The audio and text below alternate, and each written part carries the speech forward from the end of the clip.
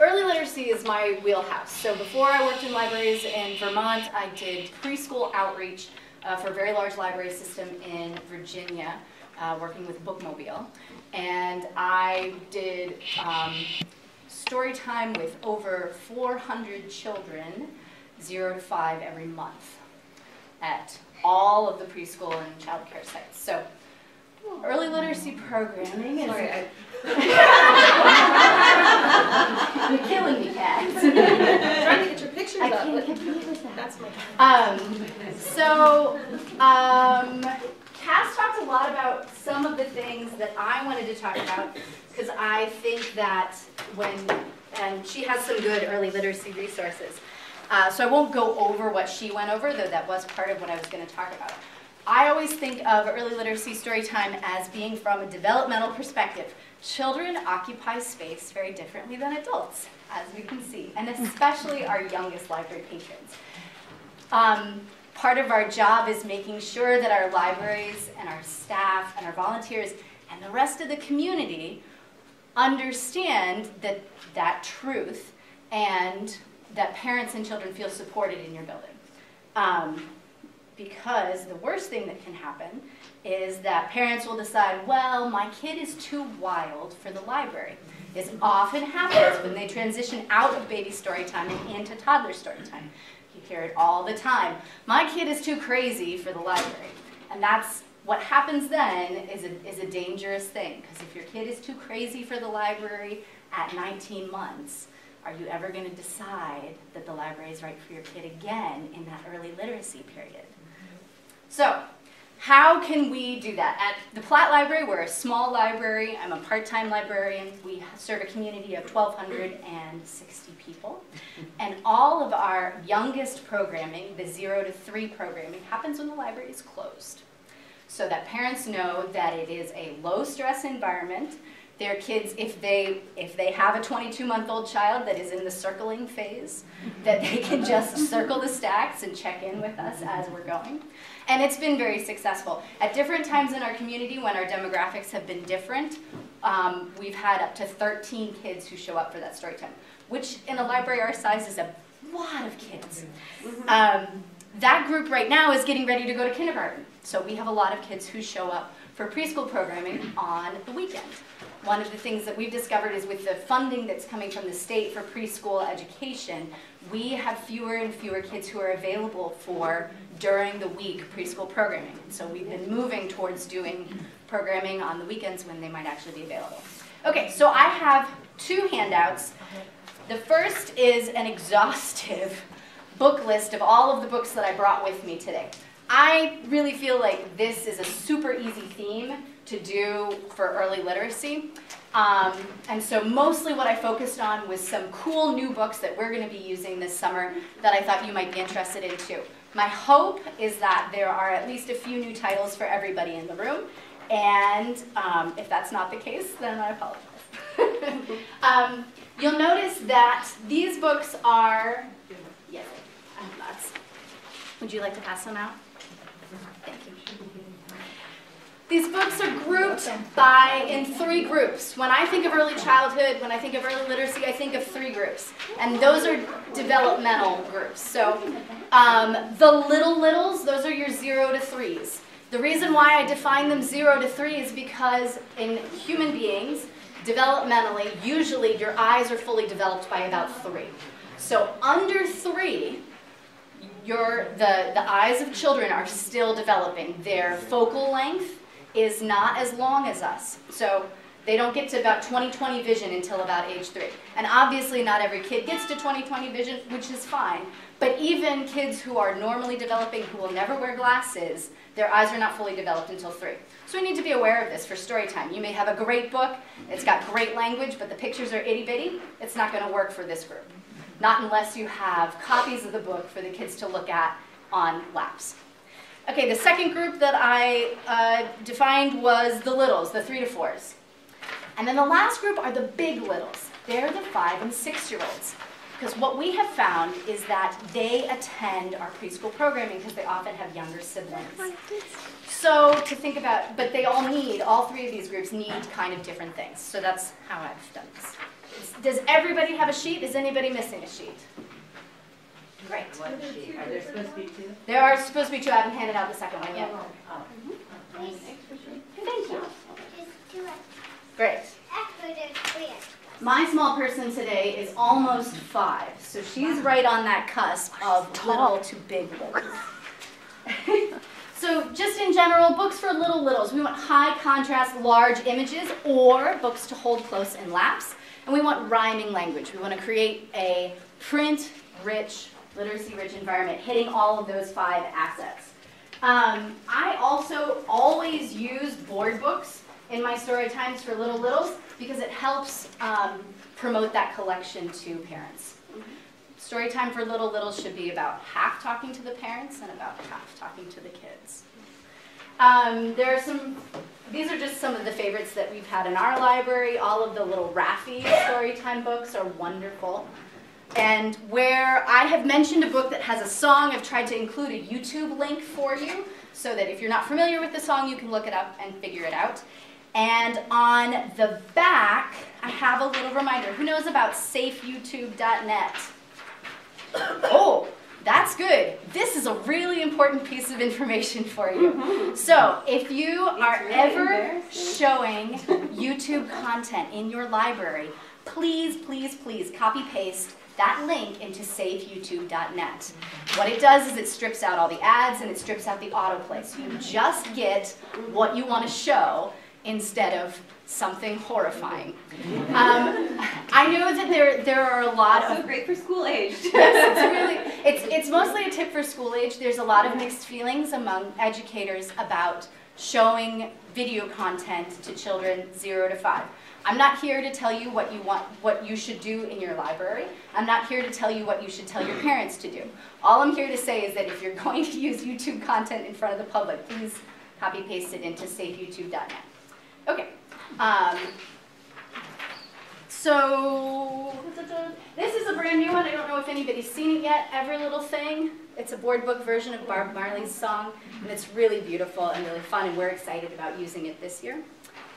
And Sandra Boynton's Snuggle Puppy. Does everybody know the song for Snuggle Puppy? It's on the, you know the song for Snuggle Puppy, right? I used to have that book. You used to have this book, yeah. So what is the consensus? Would you like me to do some storytelling and singing for you, or would you just like me to blast through all of this? Storytelling and singing, raise your hand. You can please be honest. Sure. Blast through it as quickly as possible, raise your hand. No, that's fine, that's good. So we're gonna do a little bit of, we'll do a little bit. So, I know. who here is comfortable singing in front of children? Who here is not? Good. Your parents are hard to sing in front of. That's true. I will tell you the great secret of singing in public, which is that especially for the little kids, they do not care how well you sing. They do not care whether you know the tune or whether you've made it up. What they care about is how enthusiastic you are about it. And we should sing, when we sing with these kids, we should model the way that they sing. They sing enthusiastically, they move their bodies, they're very expressive. Do you remember how it starts? You know the chorus, right? You're going to have to help me with the chorus, okay? The other thing that I always do is, so we're emphasizing that phonological awareness, you want to make sure that you're, even if it's not the singing part, that you're using rhythmic speaking. So for example, when I read Snuggle Puppy, I say, well, I have a thing to tell you and it won't take long. The way I feel about you is a kind of a song. It starts with a and ends with a kiss. And all along the middle, it goes something like this. Ooh, snuggle puppy of mine, everything about you is especially fine. I love what you are, I love what you do. Ooh, fuzzy little snuggle puppy, I love you. I sing, ooh, snuggle puppy of mine. Everything about you is especially fine. I love what you are, I love what you do. Ooh, fuzzy snuggle puppy, I love you. And then there's a little coda at the end.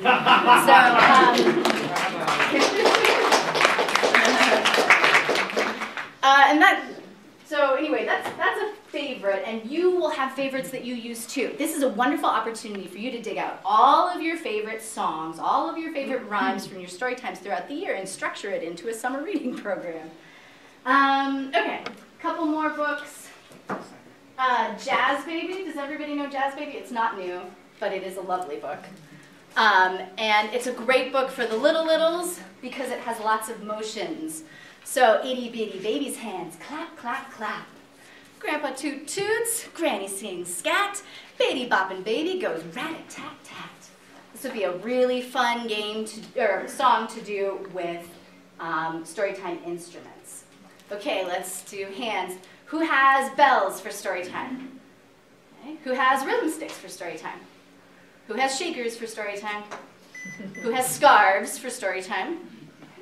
Okay, great. What am I forgetting? Anything else that your group has? Who has kazoos for story time? Ah, brave soul. Depends on the story time, right? Shaky eggs. Yeah. One way that you could structure your storytime programming would be to pick one of those things and build story times for the week around that. So have shaker week for your little guys, have scarf week for your little guys, have bell week for your little guys. That's one of the things that we're going to be doing.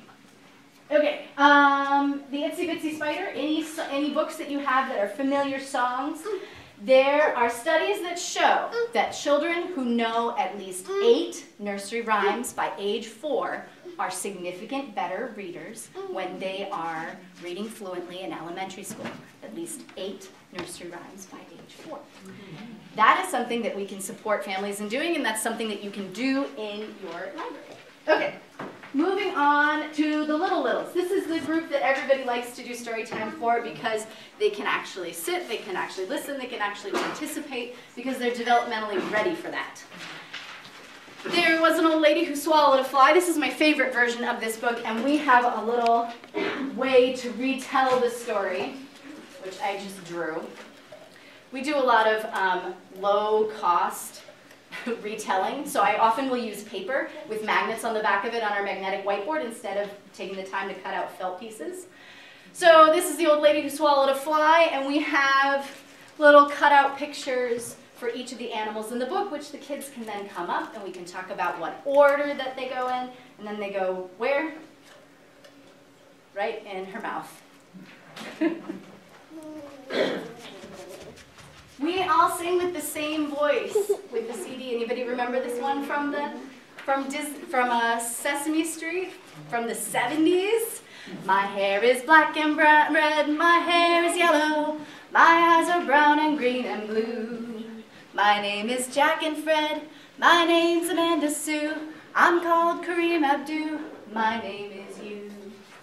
It's a really beautiful international perspective book, and it comes with the CD. But it's an easy one to look up on YouTube as well. The link is there. John Lithgow. Who has John Lithgow musical books in your library? They're great. He's just a really, he does a fun book. And this particular one comes with a CD. The link that I've put in there is actually him at a story time.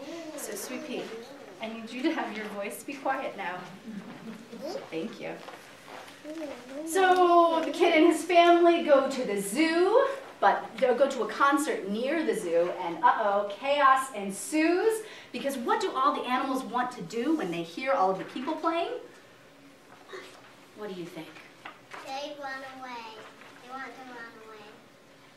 They want to run away? They're running toward the music, because what do the animals want to do? Dance. And play the music. Dance and play the music too. Look at I know, it's hilarious. The pictures in the book are very hilarious. The song is really funny. I haven't learned this one yet, so I'm not going to sing it for you. But the nice thing about the books with the CD is you don't need to learn the song. You can just put the CD Who has used recorded music played live in your story time?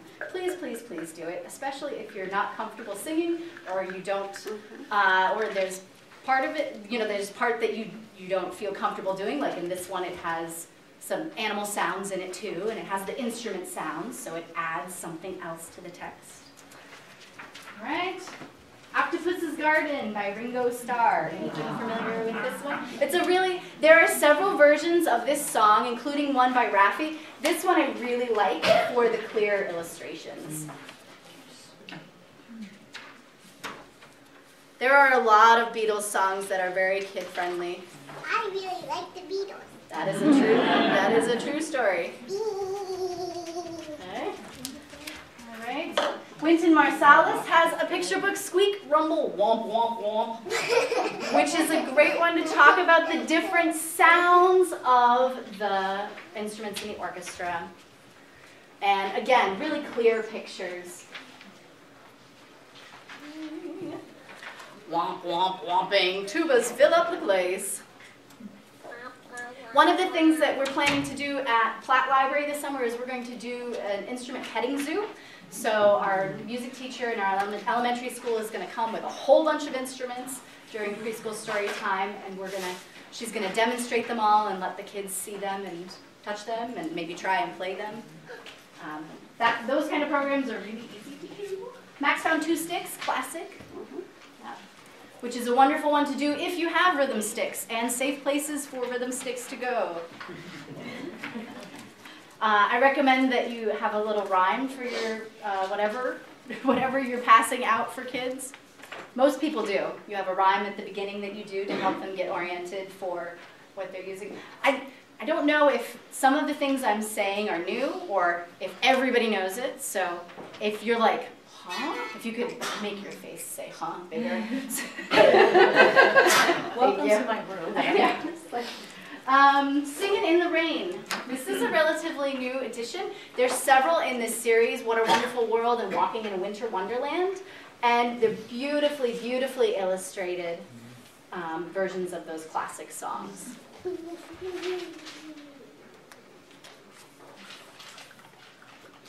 look at that. I just love this kind of treatment of that text. Doreen Cronin's 3 books, Bounce, Stretch, and Wiggle. Does everybody have these ones? These are big favorites for our preschool crowd. And I think that just like song is an easy sell for the early literacy group, so is movement, especially directed movement. Kids have a lot of energy, which if you don't give them a direction, they expend in all sorts of other ways. Another fun thing about this particular group, the littles, the 3 to 4s, is they have some prior knowledge. So you can read books like Old MacDonald Had a Wood Shop, and they get the joke because they know that Old MacDonald Had a Farm is the song. Or you can read The Seals on the Bus. It's such an, if you don't know this book, please, it's one of my favorites because it's so funny. The family goes on the bus, and instead of the wheels on the bus making all these sounds, the bus is occupied by animals that make all kinds of hilarious sounds. Like the tiger on the bus goes roar, roar, roar, roar, roar, roar, roar, roar, roar. And at the end, the people on the bus flee in terror. The people on the bus say, help, help, help, help, help, help, help, help, help. All around the town. These kind of books are super fun to do if your kids are already familiar with the other songs, so you have to time it to make sure that they know what you're talking about. If you read this book to a kid who doesn't know the song, The Wheels on the Bus, it's not as funny. And just another classic song, Jerry Pinkney's version of Twinkle, Twinkle, Little Star, which is another beautiful one. Oh, look, hey! That's you, Mommy. Literally the only non-male person present. Don't look at that. That's you, Mommy. That's me. And where is this picture taken? Where is it? At the Platt Library. At the Platt Where Library. you work. Where I work. At the Platt Library, where I work. So the second handout that I have, I'm going to transition away from, do you want pictures yet? Not quite yet. So for your big littles, They have a more finely developed sense of humor. They have even more information to access. La La La is a relatively new book by Kate DiCamillo.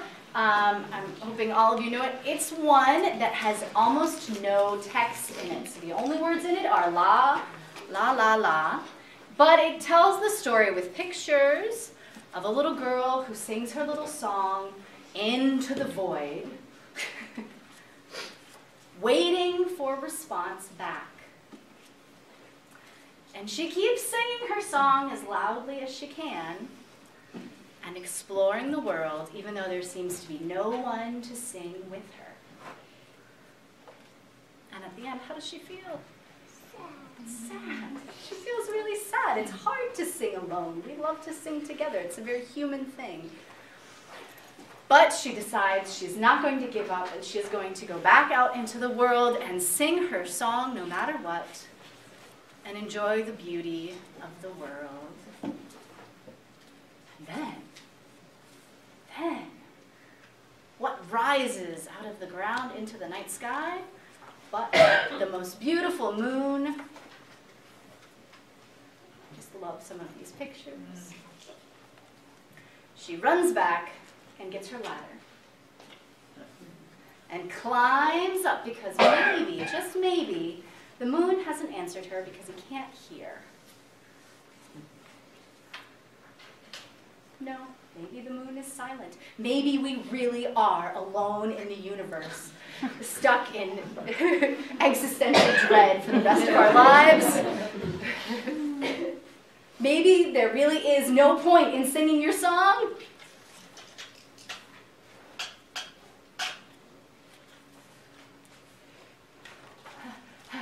The pacing in this book is beautifully slow. But la comes the answer from the void, from the world, la, la, la. And there is the moon shining down, singing back her song. So wordless picture books, I find teachers like them a lot better than librarians. Librarians are usually like, a book without words. Yeah, no, I'm not going to be doing that for story time. But a book without words is a really important book for your big littles because it allows them to build narrative, which is a huge piece of early and emergent literacy. It's being able to say, first this happened, then that happened, then this happened because that happened, and finally this happened. That's one of those early literacy assets. So I encourage you, and it's a way to introduce children to the appreciation of the illustrations in picture books in a more sophisticated way, which is why I recommend wordless picture books for your older kids. Can I ask a question? Yes, please. How do you treat that in the story hour? Obviously, you're not going to say some of the things you said. No. So, how do you pace it, and how much do you say?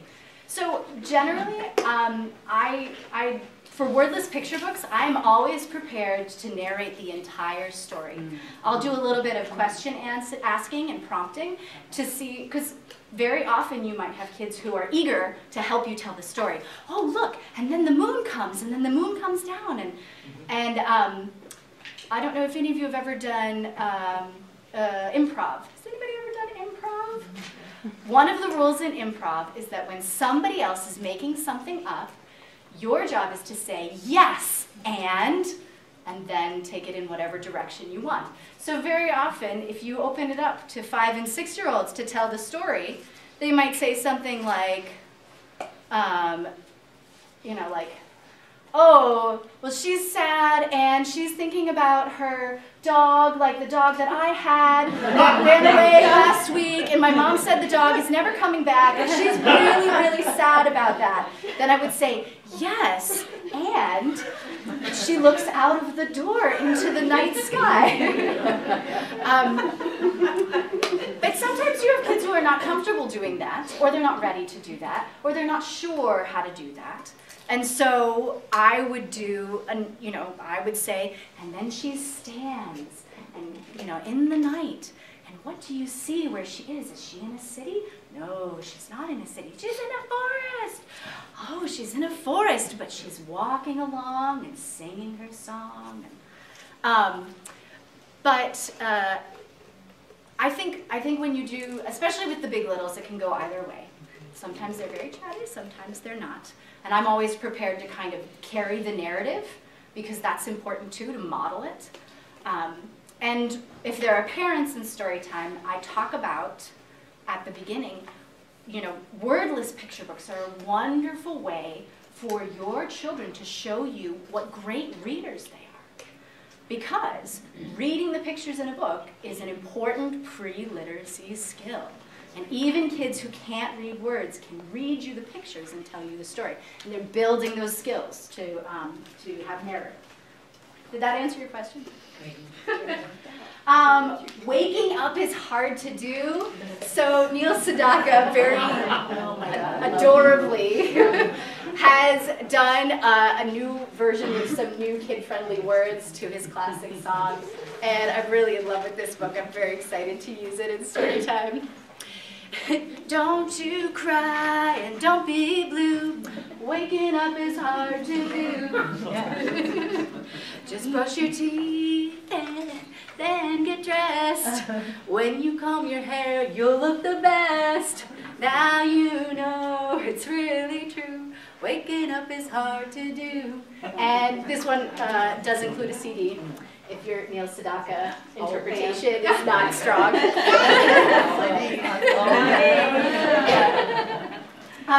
But especially for your big littles, they're going to kindergarten in the fall, or maybe they've completed kindergarten and they're headed to first grade. So their morning routine is described in this book. All the kids are going to school. So that's accessing a nice piece of their prior knowledge to connect with this story.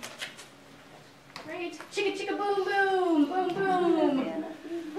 A classic. It's why is Abby including Chicka Chicka Boom Boom in a music story time? Because it is so rhythmic. It is so beautifully rhythmic, and it's a beautiful book to do with some kind of handheld percussion instruments. And for those older kids, it accesses their prior knowledge about letter awareness. All the lowercase and all the uppercase letters out of context, which is something that they're supposed to be able to do by the end of kindergarten. What does the fox say? So a couple of years ago, when this book came, when the video came out and the song came out, this book came out. It is literally just the text of the song, but my 4-year-old really loves this song. And the video is kid-friendly. It's a little creepy in the middle, but there's nothing untoward that happens. And it's a nice way to introduce, you know, the concept of nonsense words, these rhythmic nonsense words that happen in the middle, to talk about animal sounds, and to maybe introduce them to some pop music, if you wanted to do that. So anyway, this very bizarre version of that song. The original YouTube video is linked in your handout, but there is no CD in this book. Sandra Boynton, I only brought Philadelphia chickens. Does everybody have this and is aware of this? I know, right? So she has written some very hilarious, wonderful songs, and they're beautifully reproduced in these CDs. You can find them on YouTube. You can find them in these books. There's Philadelphia Chickens is the first one, and then there are at least 2 others, and just great kid music. Please don't do that. Can you sit up, please? She's got a great Facebook page, too. Yeah. And just high interest for kids. And there's the music in the back if you do read music. If you don't, it's okay. But for older kids, it might be useful to talk about that, to say that just like we read words, they're beginning to read some words, you can also read the pattern of the song. Just a nice way to introduce that. We are also doing rocks at Platt Library for 1 week this summer, because rocks are fun. And these are some relatively new rock books. So if you would like something, you can ask with your words after I'm done showing it to all of these other people who are listening. So this is Ishi, which is Simple Tips from a Solid Friend. Adorably hilarious, tiny rock that is pictured in different places, and it has a little motivational piece to it. I'm going to read you the text of this one because it's very boosting. My name is Ishi. Ishi means rock in Japanese. And it talks about where he was born and how big he is, and it gives his Facebook page. And rest and try again the next day. When I feel bottled up, I move my body. Run, climb, swim, and climb a tree. When I feel stinky, I treat myself to something yummy. When I feel the pressure, I close my eyes and slowly, deeply, and quietly breathe. When I feel lonely, like a leftover, I reach out to my friends. When I feel like a failure, I remind myself that every experience helps me grow. When I feel like I just need a break, I take a break. When I feel like I'm the only one who's different, I remind myself that everyone is different. When I feel stuck, I tell myself to always move forward, never backward. When nothing makes me feel better, I go outside. Nature has magic. When I feel hopeless, I surround myself with dreamers. When I feel sad, thinking about what's missing, I remind myself to focus on what I love and appreciate it. When I feel lost, I lean on my friends. When I feel empty, I give. When I feel unhappy, I smile. Happiness will follow. Happiness is a choice. Be happy. And a big part of the reason why I've included this particular book, yes, you may look at it, is because one of the developmental jobs of 5-year-olds has to do with processing some big emotions. 5-year-olds feel very, very deeply, and they have few coping skills for their big emotions. There's some things that happen hormonally, developmentally. So sometimes you'll get children who have a lot of anger, who are quick to tears. It's a very common developmental thing during that stage. And so anything that we can do in story time to help them name and cope with those feelings is going to help them move through that stage as smoothly as possible. A rock is lively. Big littles are often very interested in rocks and minerals. And this is a wonderful introduction to them. And I'm sure you have other great books in your library about rocks and minerals. And this one, which is also a relatively new one, If Rocks Could Sing. Has anyone seen this one? Good. It's found rocks, so all of these rocks were found, and it's the alphabet, and each rock looks like a letter in the alphabet, and also like something else. So like, this rock looks like a bird. But it's a really nice, and there's some really amazing ones. It would be a nice book to read if you were doing an activity outside, finding rocks. I don't know what your libraries look like or what it looks like outside. Would you like to look at that? And this one looks like a shoe. This one looks like a shoe, you think?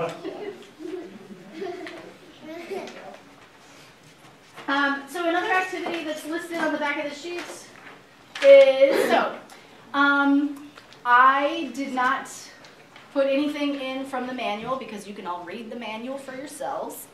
But 3 ideas for programs that we're going to use this year are the instrument petting zoo. We are also going to do Shoreham rocks again. We did this last year. It's a community art project. Have kids bring in rocks or find rocks around your library. Have them paint them with acrylic paint. They dry at the library, seal them, and you write your town name and the year on the back. They pick them up and then place them somewhere in town. And then you do a big promotion about several communities around the country do this. We did it last year and it was really fun and the kids were really into it. I didn't do it. No, you were at preschool, sorry. But that's an easy way to tie in rocks if you decide you do want to do a geology story thing. And then excavations. So my child got one of those rock mining kits for Christmas this past year. And what we're going to do with the Big Littles this year is we are going to do some excavating with rocks. We have kid-size safety glasses at our library, and I included a link on the handout if you don't have kid-size safety glasses. But we've got some gemstones that we're going to encase in plaster of Paris. This would be a really easy, hands-on kind of destructive activity, which the Big Littles really love doing. Did you make that yourself, or did you buy it? No, this one was bought, but I am going to, the ones we're going to use for summer reading I'm going to make. This was just a serendipitous present that I was like, oh yeah, I'm going to do that this summer. Really? I have a similar idea. Okay. No, you may not, because it makes a terrible mess. It is really only a project for outside. And unfortunately, our kit is waiting for better weather. You could also hide dinosaurs. Dinosaurs would be another rock-themed program if you want to do dinosaurs. Obviously, a high-interest topic. Okay, what else do I have up here? I have these. These are the Find 20 jars and Find 60 jars. This is a really easy, low-stress drop-in program for elementary school. I'm kind of transitioning away from early literacy to talk about some of the other things we do. Sorry, Bree. But it'll be a nice entree to what you do. Oh, yes. So there are 60 different items in here. Some of them are multiples. And we have handed out sheets for kids where they have to write down everything they find or work with an adult to write everything that they find. If they get it right, then they get entered into a raffle prize. But we did these 2 or 3 summers ago. I can't remember. But I wasn't there. No, you were very small. 2 or 3 summers ago, and kids loved them. And we had kids who would not participate in story time, who were not really interested in doing our summer reading incentive program, but they wanted to sit with the Find 20 and the Find 60 jar. Developmentally, what this does is it works on visual discernment. So visual discernment is one of those skills that builds throughout elementary school, and it really helps with literacy strength. So the ability to say, oh, that's a blue button. Yeah, I recognize that. To focus intensely on one object and identify it, that builds literacy skills. Can you really find them all? Are they buried in the middle? They are buried in the middle, but there's enough play in it, you have to like manipulate it. And it's because of it's also a wonderful sensory thing for kids because it makes so much noise and it has a lot of heft and weight to it. And I did have one kid who found them all.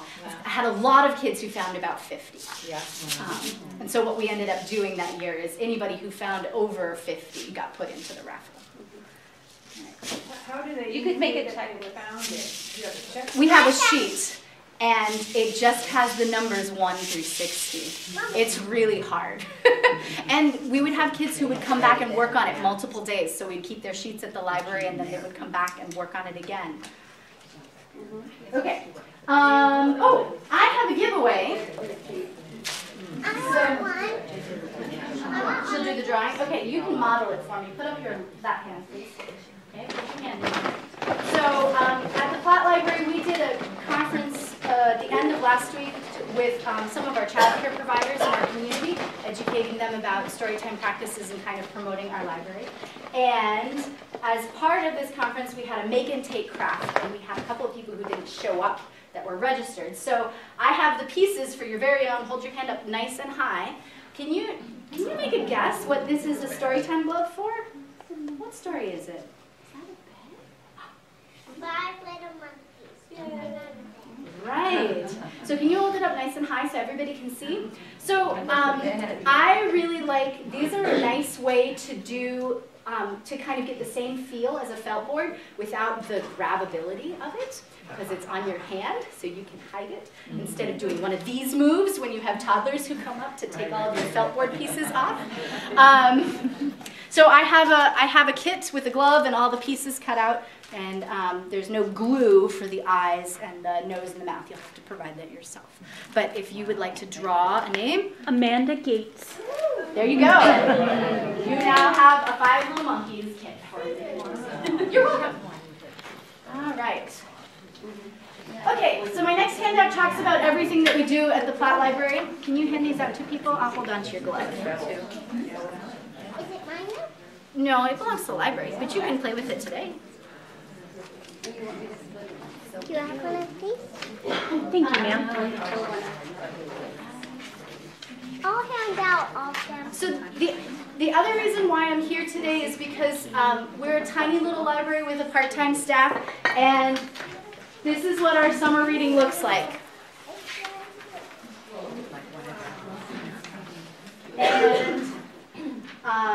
And we don't spend a lot of money doing it. And I just feel like summer reading is our time to shine. It's when we're not competing with regular activities, we're not competing with school, we're, you know, parents are often more keyed into what we're doing because other activities slow down.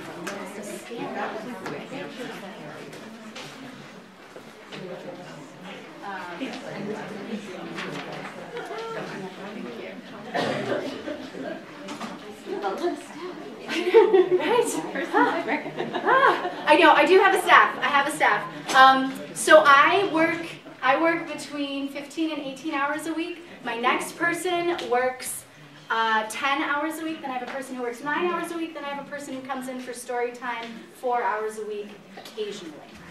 So it's like one full-time job, but it's split up between 4 people. That was the orientation that I inherited when I came to the library, and I personally really like it because it allows us to collaborate together in a way that you really have difficulty doing if you're the only person doing programming and building. So here's things that we do. We do 6 weeks of summer reading. It's super intense, and it involves a lot of, yeah, let's do some pictures. Thanks, Cass. And it involves a lot of volunteers.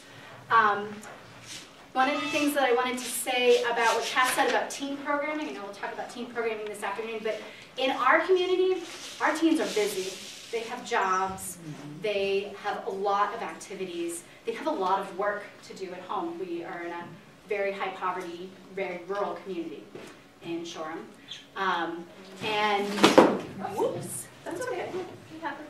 Here, let's put, can you hand me that other jar? We'll put it behind it. I was using it to flatten my name tag. Okay. Because it was all wrinkled. The one thing that we discovered last summer, the thing that teens really need from their library is they need a meaningful place to have opportunities to volunteer. And so we had 3 teen volunteers that worked with us during summer reading last year, and I'm really excited to have more this year. Most of the time, all they're doing is participating in story time and the other activities with the younger kids. They're not really, they're not necessarily taking a leadership role in what we're doing, but it fills, it fills an important need. You need to have a seat. Go have a seat. All right. So we do preschool story time in the morning, Mondays and Wednesdays. We offer free lunch. We partner with the Addison Northeast Supervisory Union summer lunch program to do that. So I have a volunteer every day that goes and picks up our lunch from Middlebury, and they have a volunteer that goes from their program in Bristol to drop off lunches for us. But it allows us to be a USDA summer lunch program site without having to coordinate cooking or hiring or buying or any of that other stuff, because we don't have a kitchen on site. So we offer free lunch 3 days a week. We also offer youth programming in the afternoons. And we have kids who show up in the morning and stay for all of it. And then That's you, Mommy. That's me. And then on Saturdays we have drop-in crafts in the morning and special programming after the library closes. Okay, the other thing that we do is this giant reading incentive program. Because of the demographics of our community, our reading incentive program is highly incentivized. Every kid who meets the minimum standards, so reads at least 5 books during 6 weeks, or reads 100 minutes, which is based on the research that shows that kids that read 5 to 7 books over the course of the summer don't come into school with the literacy dip that happens if they don't read at all during the summer. So that's kind of the minimum level of participation.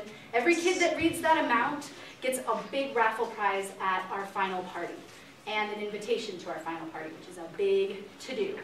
Last year, we had 53 children who met that final level in a town of 1,260 people. So those kids are participating heavily in our summer reading program. I'm working with data. I'm also the school librarian in town, and so I have access to the reading data for the students who've done the summer reading program. And we only have 2 years worth of data, but in that small sample set of the kids who've done the summer reading program and that we have data for, they're not experiencing that same dip. So it is really exciting to say in our own community, in our own data, it's making a difference. We do weekly check-ins. We used to do giveaways with tchotchkes from Oriental Trading Company, but last year we piloted a new thing.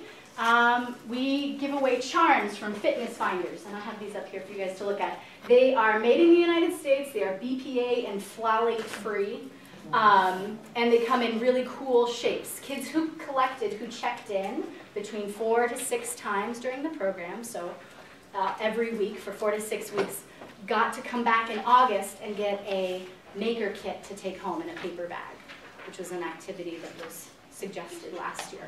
And we had, how many do we have? It's not on here, but we had 23 kids who got that extra prize because they checked in so often. And we found that kids were more excited about these than they were about the little tchotchkes from China that the parents deeply despise. Fitness Finders is the name of the company that we buy them from, and the reason why is because they're made in the United States and they're safe plastic. Would you like to play with those? You may. So the next thing that we do, which is I think a kind of cool idea if you haven't done it before, is so during these weekly check-ins, kids say that they've met their goals and they show us the books that they've read, and we record the number of books that they have read. And the books go up on the big board. So last year we were building a better world. So first we built Maker Lake, then we built Thinker Green, then we built Tinker Town. And all of those pieces of paper up there, the clouds, the houses, the green dots and the blue dots, represent numbers of books that kids have read. Our kids in Shoreham, it's okay, everybody knows who you are by now. So our kids last year, at the end of the summer reading program, read 1,988 books. Wow. So, and we get a graphic representation to show the rest of the community what they're doing. It's a really exciting thing. All of the hammers and tools on the right-hand side, those are all the kids who are registered for summer reading. When they register, they come to the library, they write their name down, and they put it up on the wall. Now, the year prior, we did, let's see, no, that's old. I put a whole bunch of stuff in here. So the year prior, we did the Great Reading Race. It's kind of hard to see in this picture, and I'm sorry about that. But do you see how each square is there? Each square represented, I think, 25 books, with the goal being that the kids would read 1,500 books. That was the goal. Because in years prior, kids hadn't read that many at all. At each stage, so at 250, at 500, at 750, at 1,000, and at 1,500, there were different prize levels that they could unlock as a group. So these group prizes would be available for everybody. And there are a whole bunch of them listed. The ones that we've done for 2 years are listed on your worksheet. Well, this first year, they blew past that goal of 1,500 books, and the kids read 1,863 books. So this past year, the goal was 2,000, and they got within 23 books of making that goal, which for me was good because the final prize was going to be a library lock-in, and I was really nervous about doing it. But they'll get the lock-in this year. I'm good. I'm going to do it this year. It's going to be fine. The last thing that we ended up doing, because our summer reading program had gotten so big, our final party had gotten really big and unwieldy. So what we did last year is we split it into 3 events that run back to back. The first event is a little kid party for ages 3 to 7, which had 4 activity stations, a box maze in the basement, a photo booth with props, Lego building, and a maker kit to take home. Kids come, they circle through the things, take pictures, have fun. The second event, which backed up to it, was an ice cream topping bar, which was a prize that they won with all of the books that they read, and our raffle prize drawing. Because we give out so many raffle prizes, I'd say about half of which are donated by the community, we I do all of that coordination behind the scenes. I'm not drawing tickets. The very first year I did raffle prizes, I drew tickets, and we had a very small summer reading program that year. And 3 of the kids that were at the final party did not get any prize at all. And I was like, this must never happen again. So everybody has to turn in their reading ahead of time. I decide who gets what, so that at least everybody gets something they wanted. It might not be the thing they wanted the most, but everybody gets something. And then we do the big reveal at the final party. It's still very dramatic. We clap for everybody. We hand out certificates. We make a big deal out of the time commitment. I know that public librarians have a lot of trouble with the idea of incentivizing reading. They say, reading is its own reward. We shouldn't have to give kids stuff. We're teaching them that the reading is not rewarding. But no. Especially in our community, I feel very strongly. We live in a high poverty area. Our kids do not have a lot of stuff. And what we are doing by incentivizing their attendance at the library, their reading every week, and cheering them on when they meet certain goals is we are setting habits.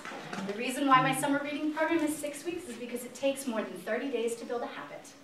And so what I'm doing is I'm very carefully building the habit of reading with high extrinsic motivation during the summer, so that during the school year, when they're like, oh, I just don't know what to do, their brain will remember that intensive period and they will pick up a book. And anecdotally, all of the kids that participate the highest in summer reading, even if they were not readers before their first year of summer reading, they are now readers. There's one young man that I think of in particular. I don't think I ever saw him reading a book, but he was very motivated by one of the raffle prizes one year. He wanted it, and he worked his butt off, and he read all summer long. And then, all of a sudden, I saw him in school, coming into the library during the time when his class wasn't supposed to be there, saying, well, I finished this book, I need more books. And now he is addicted to reading. He reads all of the time. So, for kids who are young, sometimes it is okay to use extrinsic motivation to build habits. And I don't think that for a 6-week summer reading program, we are really telling them that reading is not valuable. Because if it wasn't valuable, how could you not earn all of this stuff just by reading? It's fun. It makes it fun. And it's fun. But if you have it, you might have people in your community who feel very strongly about this. And there's good research there about how extrinsic motivation, so getting rewards for something you're supposed to be doing, helps lay the groundwork for intrinsic motivation. There's actual research from psychologists out there that that is a thing. Okay. Okay, we also run, I'm going way over. I know. The last thing I wanted to say is we run a summer reading program for adults in addition to all of this. So our adults submit reviews for 6 weeks when they're reading and listening to what they've checked out from the library, either audiobooks or books, regular books. And then they're entered into donated raffle prize drawings for local restaurants. And it's a super easy program for adults, and in the past year it's created a lot of interest. Usually we have between, I'd say 12 and 20 people who participate, and this past year we had almost 30 people who participated in that reading program. Okay, and we also do a reading challenge sheet, which I can tell you about. So, anyway, I'm done. Thank you.